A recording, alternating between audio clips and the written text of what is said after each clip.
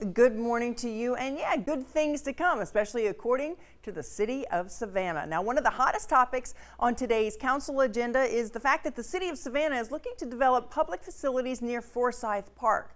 In order to do that, they're thinking they're going to have to tear down some historic structures. They're going to be demolished, and that's going to take place in the area kind of between Bernard and Whitaker, and then also from Wahlberg to Park. So that square area there is going to look very different if they get their wish. They're looking to build multiple office buildings, public restrooms, even a 3-story underground parking garage. The city says that the $31.3 million project will serve as a gateway entrance to the historic district and Forsyth Park, and they say the new commercial space, plus parking and restrooms, are in the best interest of the citizens of Savannah. Well, that council meeting is going to be today at 2 o'clock. We'll be there to find out what happens. We'll bring that to you later on.